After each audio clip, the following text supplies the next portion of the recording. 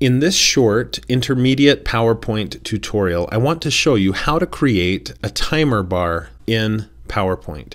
And in a previous tutorial, I showed you how to create a countdown timer. Basically, on this particular slide, when I play the presentation, if I click, it counts down 5, 4, down to 1, and then time is up.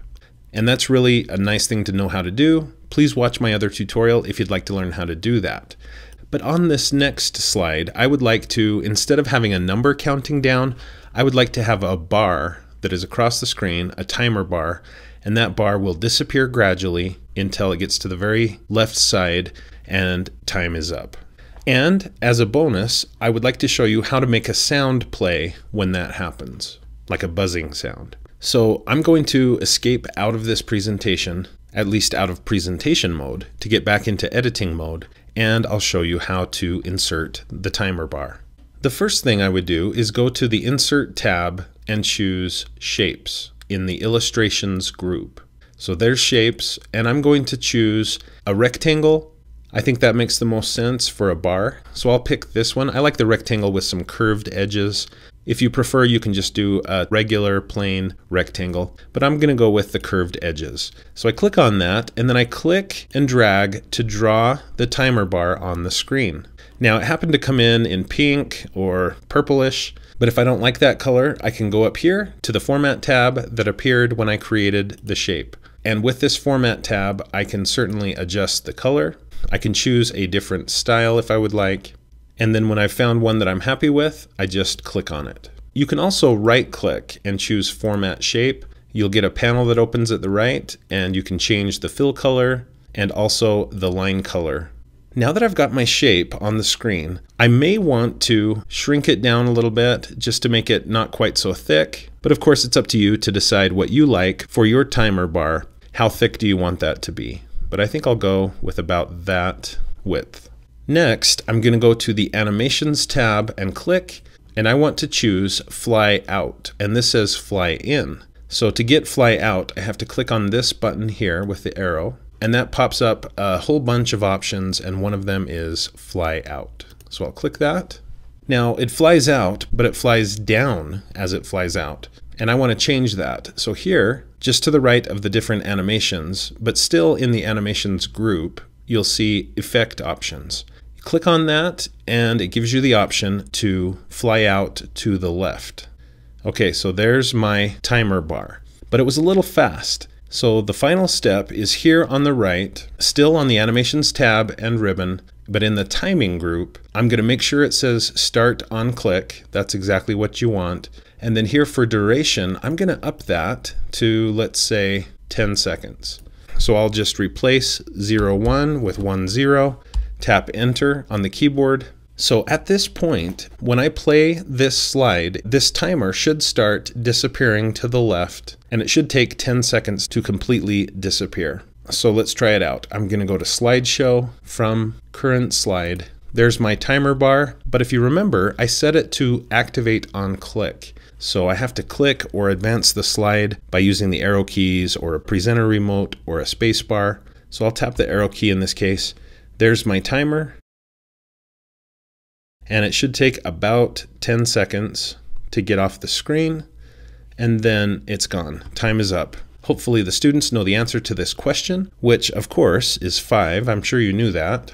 I'm going to tap the Escape key on the keyboard to show you one last option that you have. And that is, wouldn't it be nice if when the timer runs out, a sound was played, a buzzing sound or something to indicate to the students that time is up, you've run out of time. To do that, all you have to do is go here to Insert and choose Audio. You can see audio is in the Media group. So I'll click on Audio, and if you have a buzzing sound or maybe an audio clip from a TV show that the students like or some sort of fun sound, you could just choose Audio on my PC and then search your PC for that audio clip and insert it in. In my case, I don't have one of those handy, so instead I'm going to just click and choose Record Audio. I'm just going to do it kind of in a crude way. I'm just going to click the record button and just produce the sound with my voice.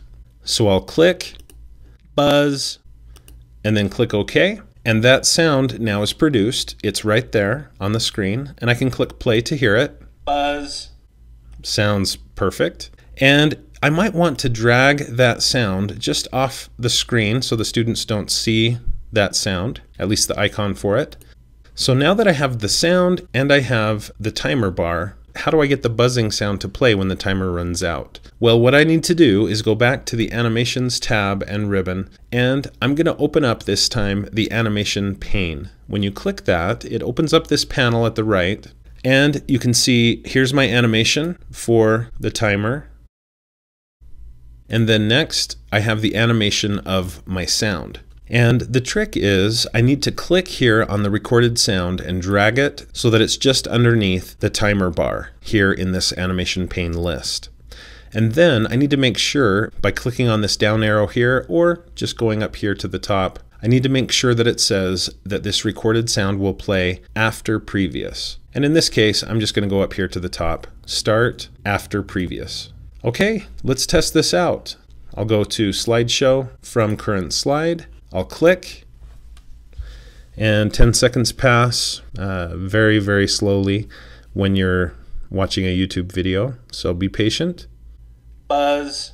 All right, it worked beautifully. It got down to 0 and the buzz sound played. And so I've shown you now how to add a timer bar onto your PowerPoint slides and also how to include a sound when the timer bar gets to 0. Just so you know, you could also use the buzzing sound with a countdown timer, like the one I made in my previous video. So just know that you could insert that buzzing sound and do that the same way on this slide too. So thanks for watching this video. I hope you found it to be useful. If you did, please click the like button below and consider connecting with me on my social media websites like Facebook, Pinterest, and Twitter. And definitely do subscribe to my YouTube channel for more videos about technology for teachers and students, and watch for another video from me at least every Monday. If you'd like some recommendations on presenter remotes, please check out the links that I've put in the description below. And if you're interested in supporting my YouTube channel, consider becoming a patron of mine by going to my Patreon account, and you'll see links to it in the description below. Buzz.